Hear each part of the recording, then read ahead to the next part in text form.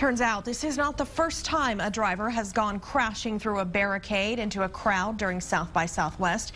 It happened 4 years ago. So what did the city do then? KXAN's Erin Cargile did some digging.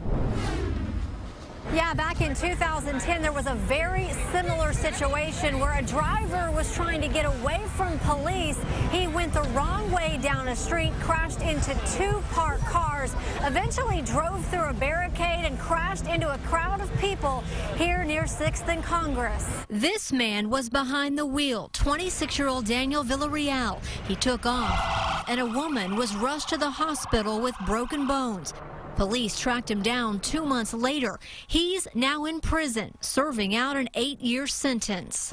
This is video of South by in 2010. Today, Austin police could not tell us what changes were made, if any, after that.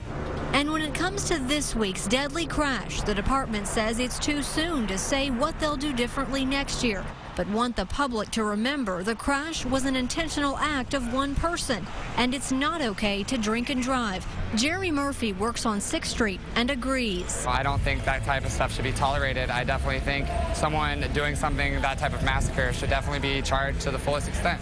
At 9th and Red River, the city is already adding something extra.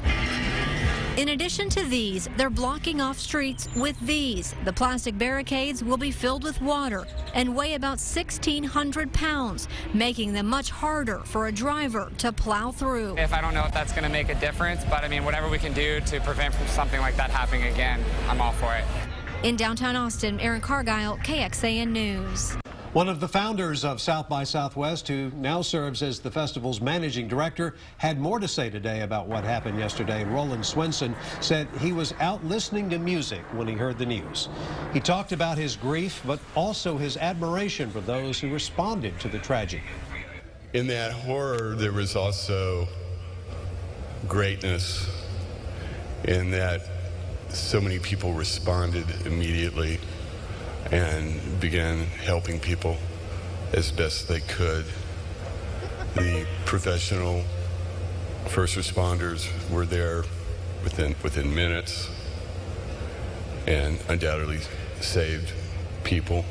Swenson also announcing a new effort to raise money to help the victims. It's called South by Southwest Cares, and you can find a link to that at KXAN.com. It'll take you to this website where you can donate money.